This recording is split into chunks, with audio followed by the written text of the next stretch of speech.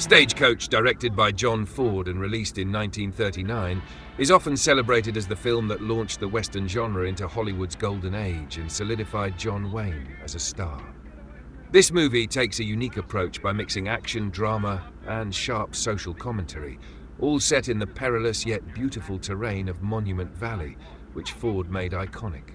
The story centers around a group of strangers who are thrown together on a stagecoach journey from Tonto, Arizona to Lordsburg, New Mexico. Each passenger has their own motives, backstory, and secrets, making for a fascinating character study as they interact and grow through the trip's many challenges.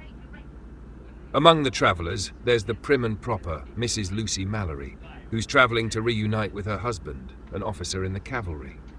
There's also the somewhat shady, whiskey-loving doctor named Doc Boone in Dallas, a woman with a mysterious past, trying to escape the judgment of those around her.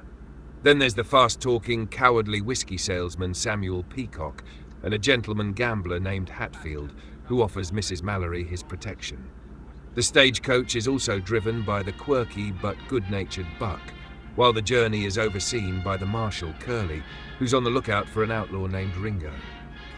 Things get interesting when Ringo Kid himself, John Wayne, joins the trip.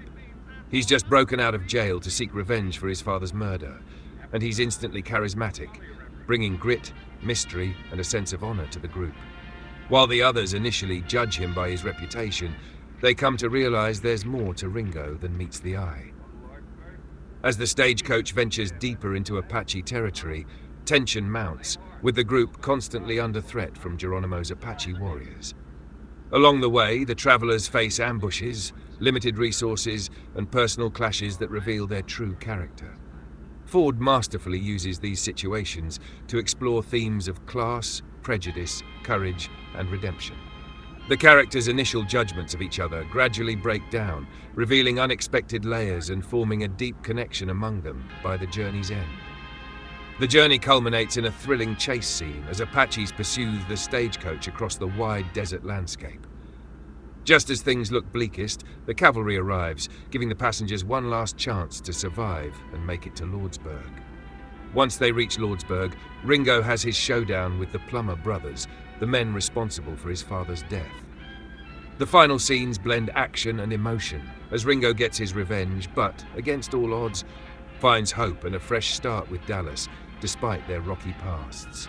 Stagecoach isn't just a western, it's a social drama wrapped in a thrilling action story, with each character representing different sides of humanity. The film broke ground with Ford's use of Monument Valley's sweeping landscapes, adding a grand cinematic scale that would influence countless westerns. And with John Wayne's breakthrough performance, Ford gave us one of cinema's greatest icons. Through its story of a disparate group of people growing together in the face of danger, Stagecoach became a timeless exploration of human nature, courage, and redemption.